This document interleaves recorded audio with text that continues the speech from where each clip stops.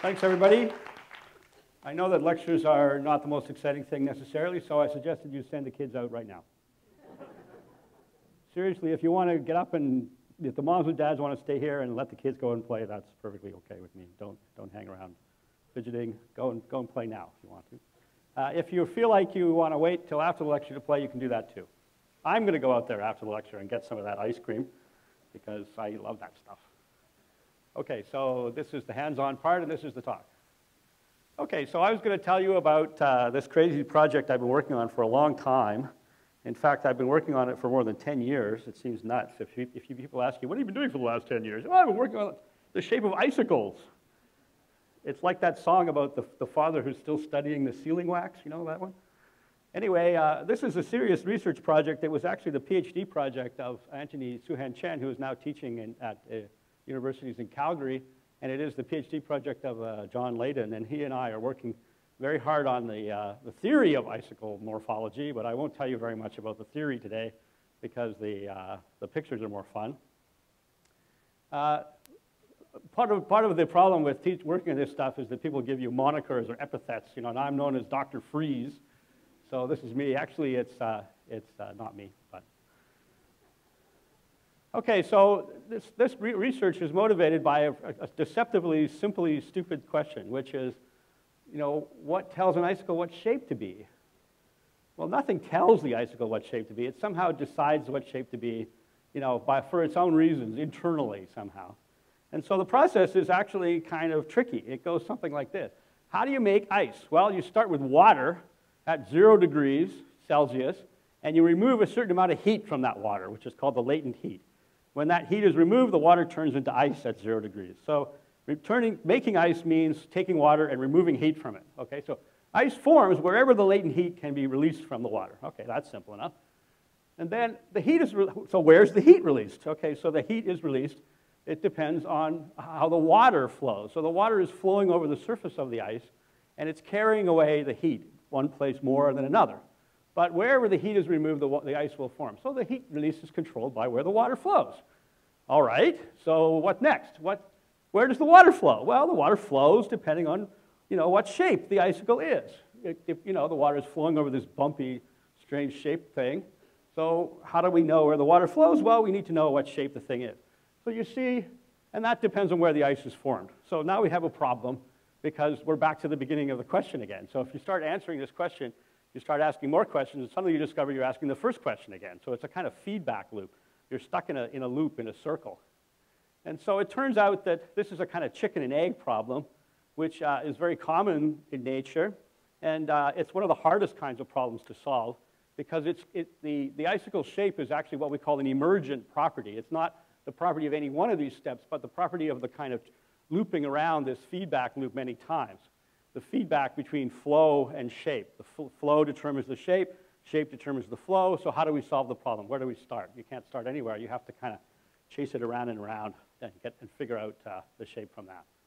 And this is something called precipitative pattern formation. The basic idea is this. You have some shape, water flows over it, and then something happens, erosion, deposition, dissolution. In the case of ice, something grows as a result of this flow. And then the shape changes slowly compared to the rate at which the water flows over it. And then you get this funny feedback between flow and shape. And the key thing is that the shape changes slowly and the flow goes quickly, but it responds to the shape and determines the shape, how the shape evolves. So if you think about it, this is actually something that happens pretty commonly in nature. It's one of the great organizing principles, I like to say, of many natural systems. So if you look at, for instance, a glacier, what tells you what shape a glacier is going to be? Well, it's basically the shape of the valley that the glacier is flowing in. And what determines the shape of the valley that the glacier is flowing in? Well, the glacier determines the shape of the valley the glacier is flowing in. So who comes first? There's a chicken and egg kind of problem. And so that makes it an interesting problem. So icicles are, of course, made of water. It's water that's freezing and determining the shape of the icicle. But there are other things which are very similar to icicles, which have some of the same problems with them. The most obvious one is a stalactite. A stalactite is the thing that hangs from the roof of the cave, and it's sort of a rock icicle, if you like. In fact, in France French, an icicle is actually a stalactite du glace, an ice stalactite. There isn't a word in French for icicle. In Quebec, they're called glaçons, a little piece of ice. But if you say that in France, they say, what are you talking about? What you mean is a stalactite de glace. So these two things actually have the same name in French. But basically what happens in a stalactite is that there's a little bit of dissolved calcium carbonate in the water, and that runs over this shape of this rock, this calcium carbonate shape, and a little bit of it deposits there. And it's exactly the same thing as an icicle. Wherever a certain amount of carbon dioxide comes out of the water is where the calcium carbonate goes, and that's determined by the shape. So the whole thing is basically the same problem again. The big difference, of course, is that an icicle grows in a few hours. You've all seen an icicle, but a stalactite can take 100,000 years to grow, okay? So that means you can study this one in the lifetime of a graduate student, or a professor for that matter, and you can't really study this one in the lifetime of a graduate student or a professor. It's not practical. Okay, icicles actually are very subtle things. Next time we have an icicle, I want you to look at it closely. There are three just different ways that icicles grow. One is the obvious one, is the tip gets longer. As at the bottom of a growing icicle, there's a drip of water, which is always there, sometimes falling off, right? Here's one falling off. The ice right at the tip is just ordinary ice growing into a bulk amount of water, not a tiny little thin film of water, but lots of water there. And that actually turns out to be fast. So the tip of the icicle grows fast. And the sides of the icicle grow, that's mode 1. Mode 2 is the very thin film of water, oh, so thin you can't even really see it, flowing over the surface of the icicle. That deposits a little bit of ice there, and that causes the icicle to get thicker. And that turns out to be a somewhat slower process. So if someone ever says to you, why is an icicle long and pointy? Maybe they're making a joke, right? Why is an icicle long and pointy? Well, the answer is real simple. It's the same reason as a carrot is long and pointy, and that is that the tip grows faster than the sides. So if the tip grows faster than the sides, then you get a long, elongated, pointy thing. There's actually a third form of ice growth in an icicle, which is very subtle. You don't really notice it, but in fact, the tip here grows around a drop, which is a few millimeters in size, and in the center of that drop, it doesn't freeze. And most icicles have a little channel of water, like a little pipe, filled with 0-degree water sticking up inside the icicle. And sometimes you'll even see bubbles and things in there. And so the third form of growth is that this one, number 3, the pipe slowly fills up with ice, but it's much slower than the other one. So if you ever see a growing icicle with a drip hanging on the end, just blow on it and blow the drip off and see how much hollow end there is on the icicle. That's a feature of growing icicles that you probably haven't seen or haven't noticed before. Okay, so the fact that stalactites and icicles are similar doesn't mean they're exactly the same. There are some formations that grow in caves like stalactites, which aren't anything like that occurs in ice. So for example, if I just have the growth of the tip, but I don't have any water running down the outside, then all the water runs down inside this pipe and adds to the end of the pipe, and it just gets longer and longer. That does not happen in ice, but it does happen in stalactites, and those things are called soda straws. And these long, thin things are called soda straws, and they're basically stalactites which aren't fat. They're just a drip falling off the end and making it longer and longer. Okay, there's something wrong with my slides are being cut off here.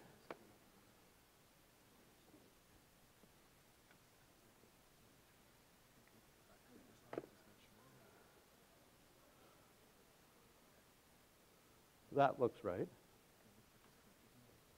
Yeah. Yeah, that's right. Okay.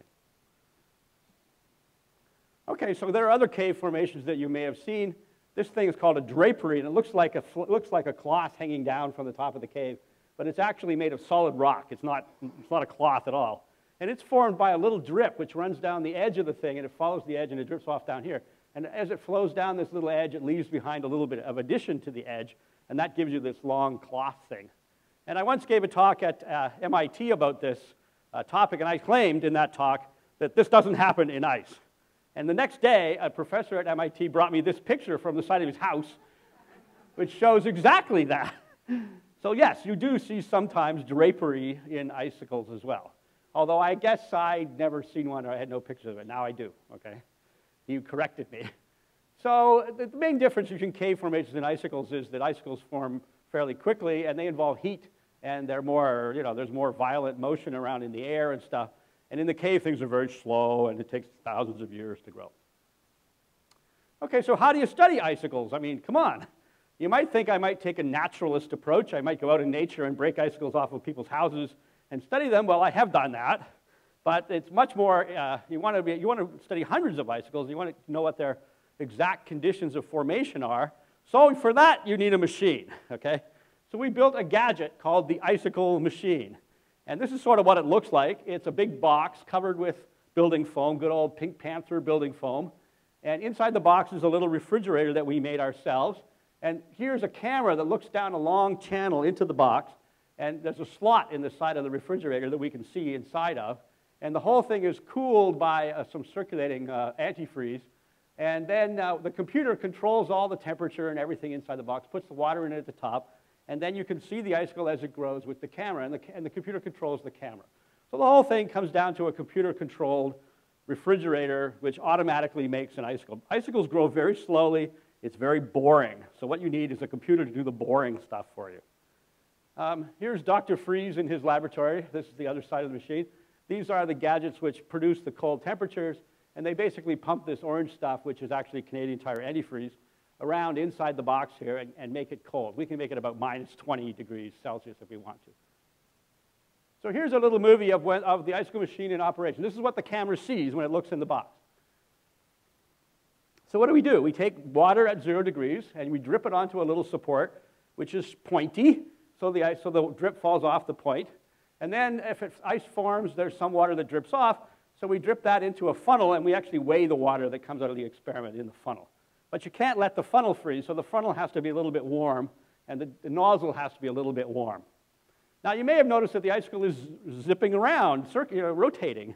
Why would you want to rotate your icicles? Well, it turns out we're trying to make the world's most perfect icicles, so we want them to be as symmetric as possible around. So for the same reason as you rotate the meat in your barbecue to make all sides of it nicely cooked, we rotate the icicle slowly so as to make all sides of it the same, okay? Now, it looks in this picture like the icicle is tearing around really fast, but it's actually only rotating once every 5 minutes. So if you were to look in the experiment with your eye, you would not even see this thing moving. It's very, very boring. It takes 8 hours to go, and every 5 minutes it rotates like a clock really slowly. Okay, but when I speed it up in this movie, it goes fast. There's another reason for rotating it, 2 more reasons. One is that we want to know the whole 3-dimensional shape of the icicle. We want to take pictures from only one direction, so we rotate the icicle slowly, and we can get the edge. We can pick out the edge of the icicle with the computer at all different rotational positions, so we know exactly the 3-dimensional shape. So this is like a 3D scanner, if you know what those are. The last reason is even subtler. If you want water to run over all surfaces of the icicle nicely, then you have to put the nozzle off-center and turn the icicle around it, under it. So the nozzle is actually not pointing at the center, but a little bit off-axis like that. Okay, this movie is of an icicle growing using distilled water, and you see it makes a beautiful, smooth icicle shape. So there's actually a theory, and this is the only equation I'm going to show you. There's actually a theory of icicle shapes. And I have to admit that actually the theorists got there first. The theorists made a theory of icicle shapes before we did the experiment. So one reason we did the experiment was because we wanted to find out whether the theory was right or not. And I have to tell you that it is partly right, okay? So believe it or not, there's a theory that says that all icicles are platonic. In other words, all icicles have the same shape. So if I take a picture of an icicle and I just change the scale of the picture, then every icicle should look the same.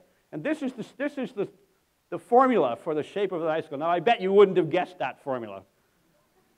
It's really complicated, and it's completely not obvious. But it comes from studying the physics of the thing I told you at the beginning of how the shape changes as the heat is removed and how the water flows and how the air moves and all this stuff. You put all that stuff together in a theory, and it turns out you can kind of boil it all down to a single shape. And every icicle is supposed to have this single shape. It is called the platonic icicle shape. And this theory was first put together by some guys from Arizona, where there are not very many icicles. So they went out on the internet and they downloaded a bunch of pictures of icicles, and they fit their theory to those. And what do you know? It worked beautifully. Okay. So we set out to test this theory. And so what we did is we made 200 icicles, hundreds more than they were able to study, and we fitted them. That is to say, we checked whether they matched this funny shape that this was predicted. And the good news is that it works sometimes. There are some icicles which are, to a fantastic degree, agree with this theory of the perfect icicle shape. And so the 5 best icicles, the ones that fit the best, fit to an amazing degree. And in fact, this is even better because there's only one parameter, and this slope here is not even insensitive to that parameter. So how they could fit so perfectly without the theory having something right about it is hard to imagine. Like, that's the good news for the theory. The bad news is that lots of icicles don't fit at all. They look terrible compared to the Platonic icicle theory. So the Platonic icicle theory is partly right, but there are lots of icicles which were very different from the supposed perfect icicle. One reason why icicles are sometimes not perfect is that they have legs, they branch. It turns out that some icicles develop a little prong like this, and that prong just grows, and then what do you know, you get multiply tipped icicles. So here's an extreme example with many tips. And you might say, well, how come I don't see these on my house? Well, you do. What you see is multiple icicles on your house, right? You don't just see a single icicle. In our experiment, all the ice has to grow from that single support. There's no long eaves trough there for them to grow from, so they all have to grow from one place. So this is like a multiply tipped icicle. And it turns out, here's a good example of one, it turns out that air motion matters. The theory actually says that perfect icicles should grow when the air is still.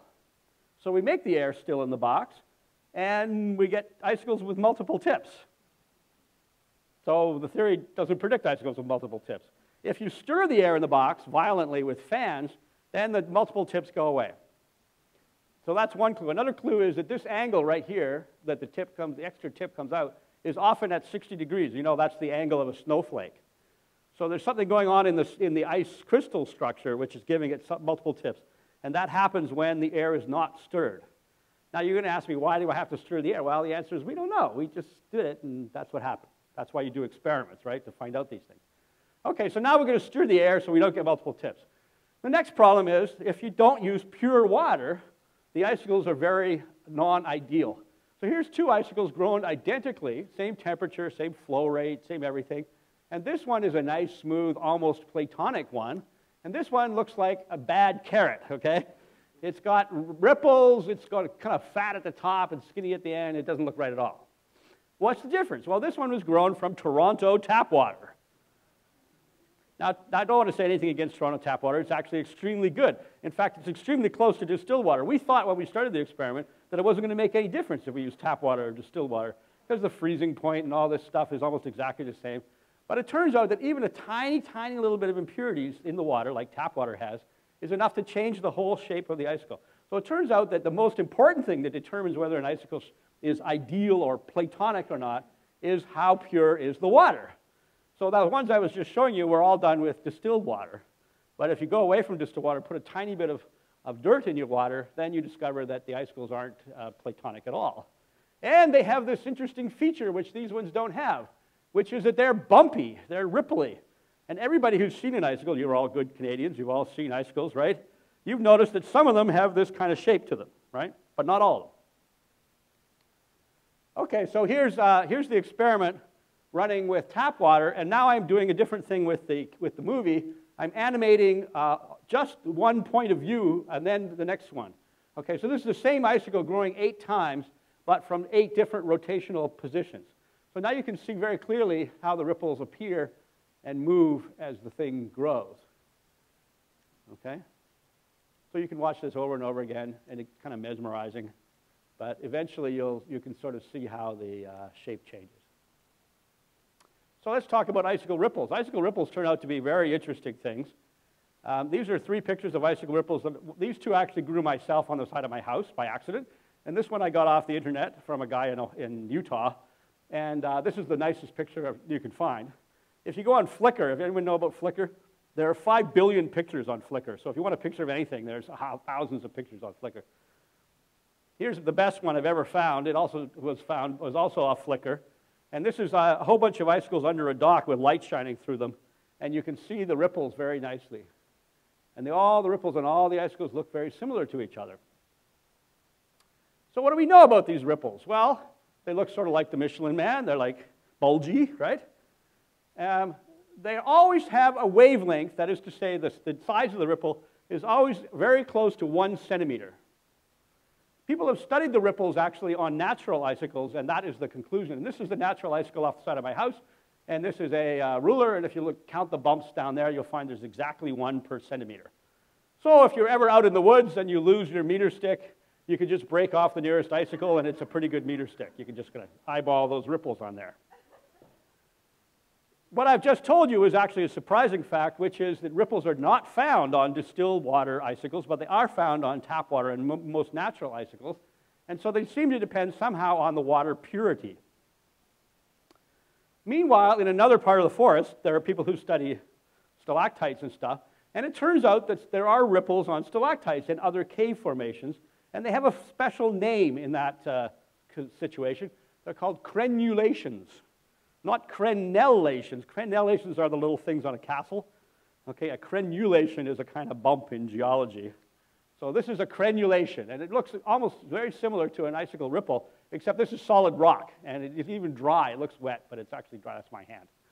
Okay, and so they're actually common on cave formations. And even the drapery thing that I showed you before, if you were really quick and looked at it closely, you'd see there are little bumps on there. And so even drapery has crenulations sometimes. Okay, so here's the crucial experiment.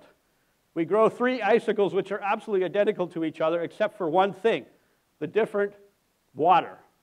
The one on the left is grown from distilled water. The one on the right, and one in the middle, is grown from distilled water with a tiny little bit of salt dissolved in it. We didn't want to use tap water because tap water's got all kinds of complicated things in it. So we took distilled water and we put in what I like to call a pinch of salt, a tiny, tiny little bit of table salt, sodium chloride. And then we can study the thing as a function of how much salt we add. So if you add a little bit more salt, the icicle, so this one looks just like that one, except it has ripples and it's bumpy, has ripply shape. And if you keep adding more salt, the shape gets more and more complicated and the ripples get more pronounced. And then you just start getting these evil carrot-shaped icicles, right? Now, this is actually just a tiny bit of salt. It's nowhere near the salinity of seawater. Seawater has about 50 times as much salt as this water here. So we're still just a little bit of salt, but it only takes a tiny bit to give the effect, to make the ripples happen. Okay, so here's an experiment where we take this icicle here, and we detect the shape of it on its right-hand edge, and we spread that out in time. So the line is time traveling along, 3 hours, 4 hours. And then we make a color code depending on how high the ripple is. So now you can see kind of visually the topography or the bumpiness of the icicle. These little patches here correspond to these little patches of ripples that appear on the side of the icicle. And we have done this hundreds of times. And we have 8 different measurements because we rotate the icicle and we can measure it 8 times. Actually, 2 edges 8 times. That's 16 times per rotation. So every 5 minutes we get 16 measurements of the ripply shape. And then 5 minutes later we get 16 more. Okay, so here's the 8 rotational views. This is the same icicle, actually a different one, a little somewhat more bumpy one. This is the 8 different rotational views of the same icicle. So you see the ripple pattern is a little bit different from the different views. Sometimes it looks rather smooth. Sometimes it looks kind of complicated with collisions, and sometimes you get lots of ripples. The ripples are always about 1 millimeter high or so.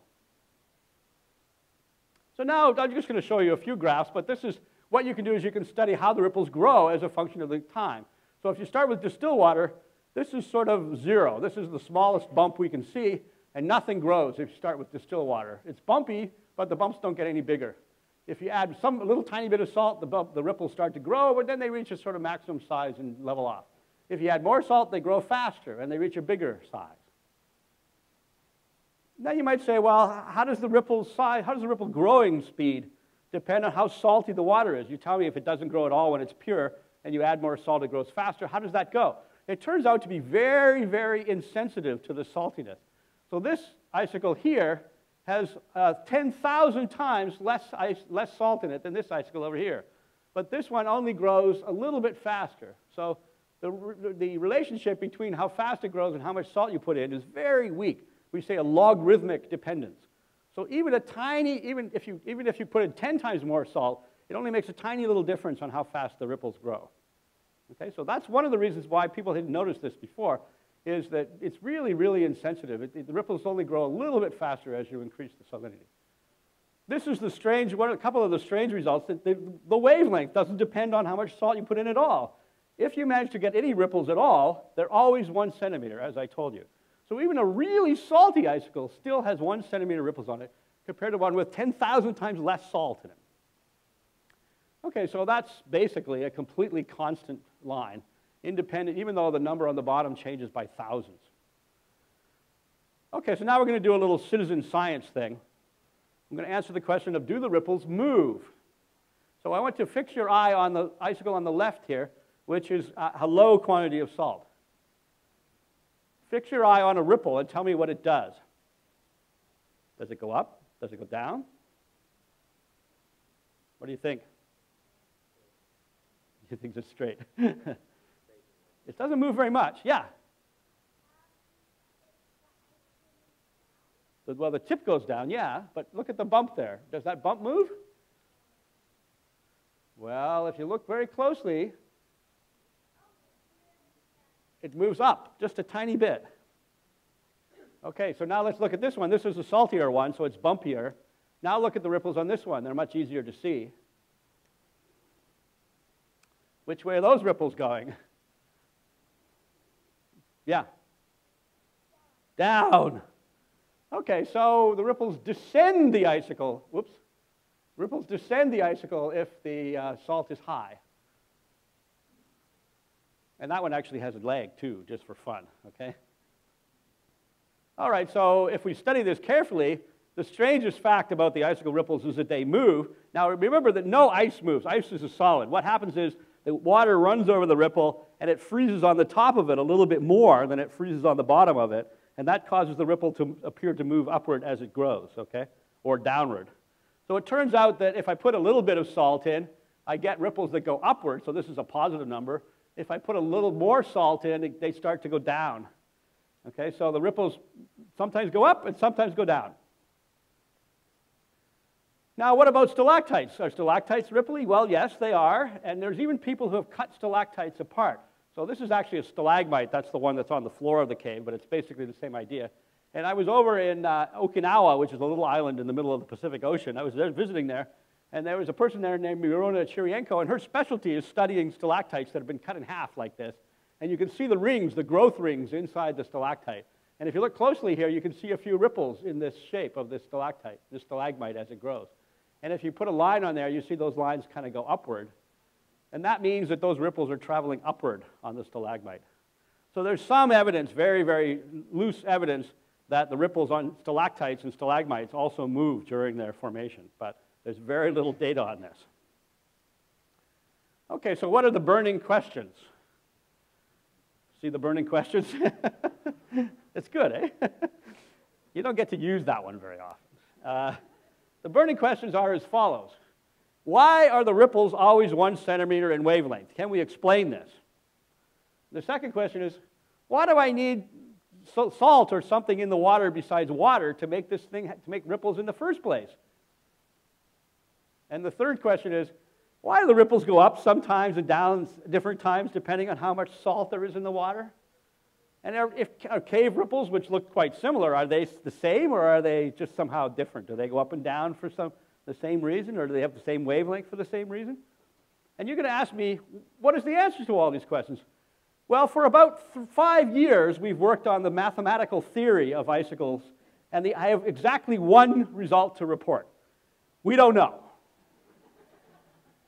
I can show you books of hundreds of pages of careful calculation, and at the end of the calculation, we don't get the answer. It doesn't work. It blows up, actually. The theory says, infinity! Okay, so we don't know. The answer to those questions is open. And that's one of the things that makes it really interesting. Here are these things, icicles, we see them every day, and yet we can't explain even the simplest things about them. But we can measure them pretty nicely. So let me tell you a few more things we've done with icicles. Since we can't explain them, we've got to do something else, right? I took all the data that we generated in this experiment, hundreds of icicles, thousands of pictures, almost 230,000 images of icicles, more pictures of icicles than anyone's ever taken in the whole history of humanity, and I put it all online, okay? So if you Google Icicle Atlas, you can download all the data. It's an open data source.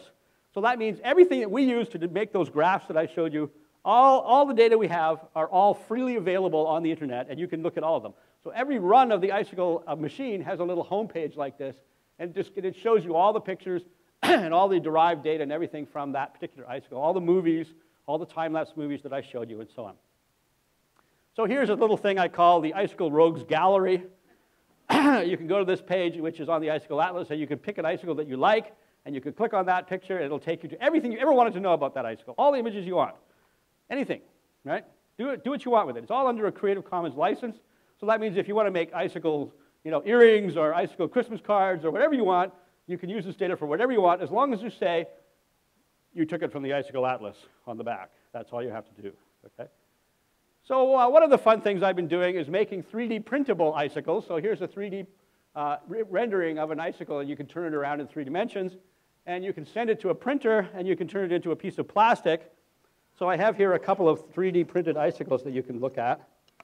This one's white. I'll pass this around, I guess. Here. The white one is made of white plastic. The other one is kind of carrot colored. So don't bite it. Here, just as long as you have to give it back to me at the end, that's all. Okay, so these are real icicles that really lived, if you like, a few years ago, and they melted years ago, but we saved their shape, and the computer knows their shape, and so the computer can send it to a 3D printing machine that can make that three-dimensional shape again, and now here it is, resurrected into plastic. It's a strange fact. Well, I would like to say that this research is about icicles, but it's really about research, too. All research is about research. So what do we learn by doing this kind of research, which, by the way, is sometimes called blue sky research? We do it because the sky is blue. Icicles are there. Why did you climb Everest? Well, because it was there. Icicles are out there, and every feature of an icicle says to me, why, right? Okay, so what did we learn? Well, the first thing we learned is humility. Because even an icicle turns out to be so deep and complex that we don't understand it. So the depth of unexplained phenomenon, even in an ordinary icicle, which we think we understand everything about in principle, but nothing in practice, okay? So even an ordinary icicle teaches us the lesson that every natural phenomena has an infinite depth to it, and the more you look, the more you see. So the harder you look, in other words, the more careful the experiment that you do, the more you find. And that's a feature of natural systems that cannot be captured by a simple idea often. The more you dig, the more you uncover. And finally, I would say that experiment is a vastly better teacher than theory. There's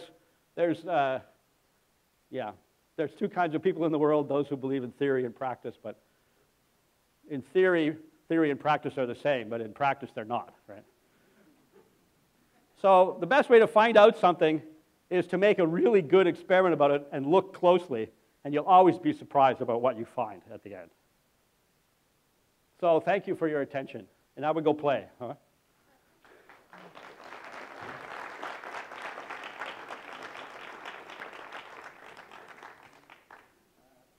Any questions for... So I'm happy to take any questions, but maybe we should let the kids go outside right now. Yeah.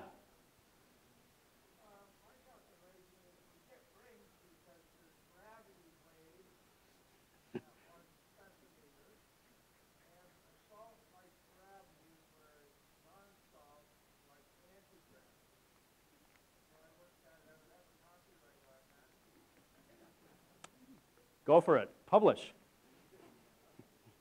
The way gravity comes into the problem is that it makes the water flow down the outside of the icicle. And if you change gravity, what changes is the speed with which this water flow runs down the outside of the icicle. The amount of salt we're putting in is so tiny that the density of the water doesn't change particularly. It does a tiny bit, but not very much. And so when you add a little bit of salt, the water's a little bit heavier, but it still flows at the same speed. The viscosity of the water doesn't change. So there's no reason to think that the water flow is changed by putting the salt in at all. And the water film is too thin to have the fluid mechanics necessary to produce surface waves. So you don't get surface waves like you do on the ocean. You don't get waves like that on a very, very thin layer of water like that. So all those things are in the theory that we've worked on, and that's the conclusion of that part. Yeah.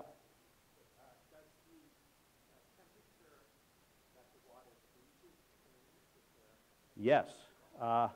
Very, very tiny amount, but yes. It turns out that there's two temperature differences in the problem.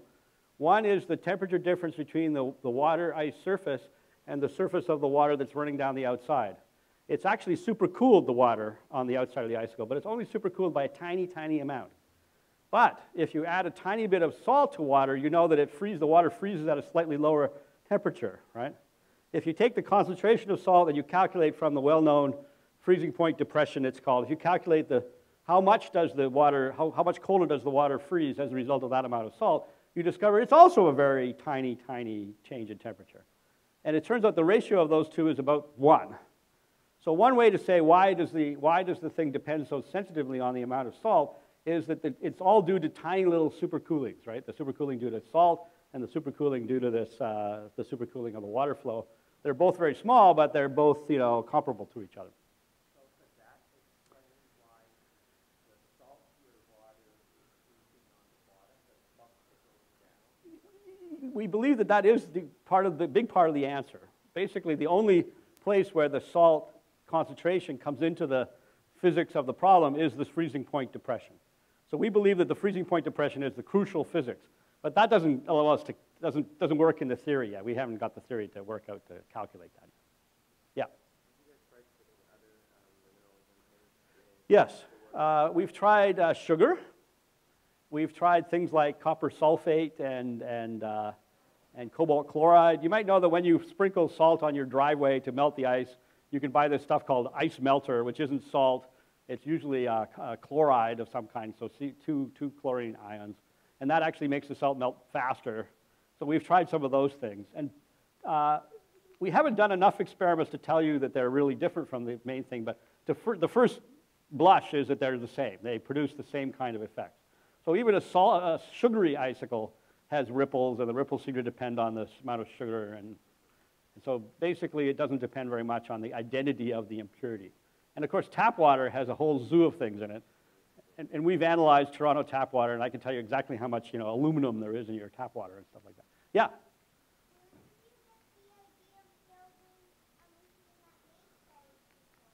We just thought it up.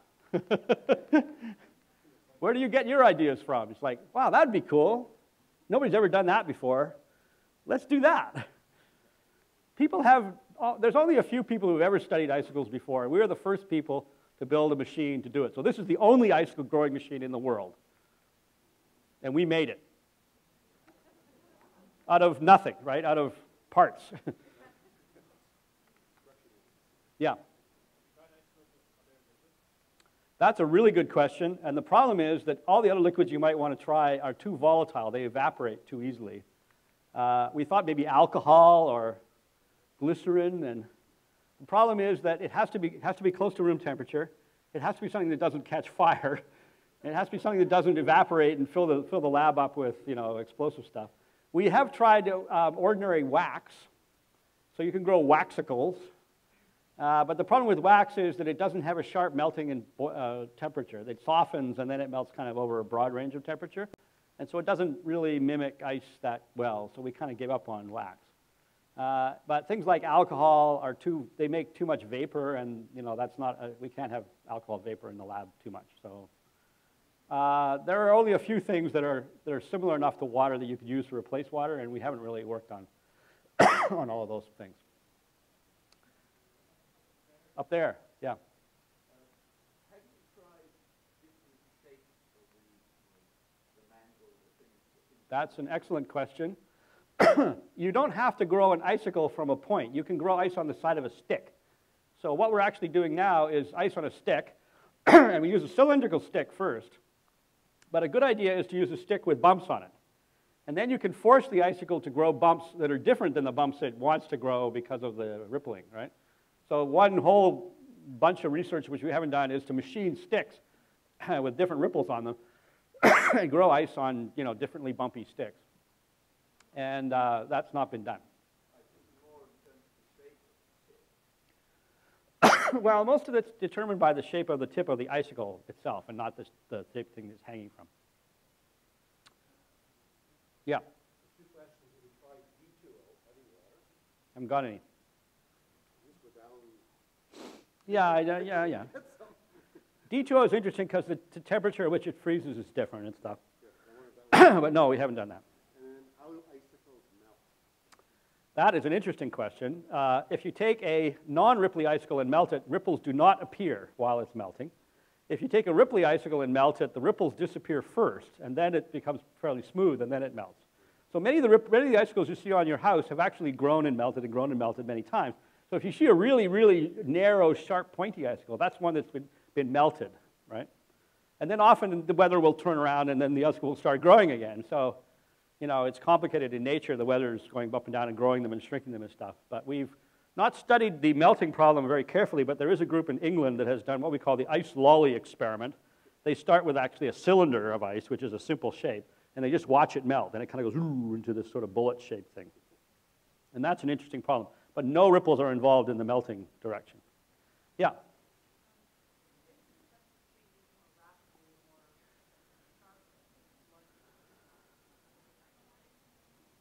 I don't know, because we haven't done that experiment. All the experiments we've done are at constant temperature. In principle, we can tune the machine to go up and down in temperature and grow them faster and slower and do all kinds of things like that, but we've not done any of those experiments. In nature, that's presumably what happens. The temperature drops quickly and the icicles start to form, and then the temperature's dropping. And so everything's not stationary in nature, but we haven't tried to mimic that in the lab. Yeah, one more question, then we go play.